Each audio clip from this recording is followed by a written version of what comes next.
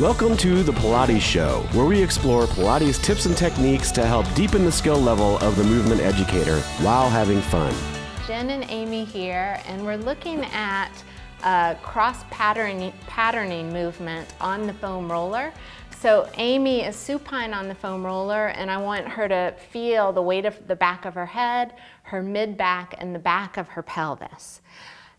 Here it's really tricky when we get on this movable floor of the foam roller. We immediately, to stabilize ourselves, go into too much of a grip in our glute muscles, and we lose that lightness around the vertebrae at the back of the belly button. So I want Amy to bring her mind's eye to that part of her body and try to really soften the tail and the sitting bones down just the Goldilocks right amount, right? Still keeping that weight in her mid-back. And then I'm going to ask her to do something pretty challenging, keeping that position of her spine and her pelvis. So keeping her center line as slow and controlled and precise as she can, she's going to start to wheel her left leg up. So the left knee will come up, and her right hand is going to meet the inside of that left knee.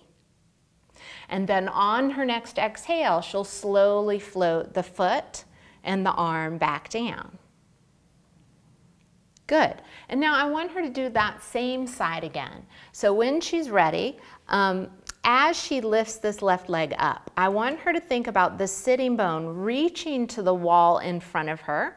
I want her to think about the femur head rotating down and back, and the sitting bone reaching in the opposite direction. Good. And then bring the hand up to meet this knee, steady, steady, and find that compression, that counter pressure between the hand and the leg. And that counter pressure between the hand and leg should help her to hug into her midline. It should help her to find more tail to head length here, and actually more blooming of this lifted sits bone. And then on her next exhale, she'll slowly release the arm and the leg, and gently, gently come back to the floor. Now let's look at the other side and see what happens. So I want her to first try to have the arm opposite leg as synchronized swimmers, so that she's going to exhale, wheeling the knee up, steady, steady on her spine. Good. And then she gets that counter pressure moment, which really hugs her into her midline. That was very good.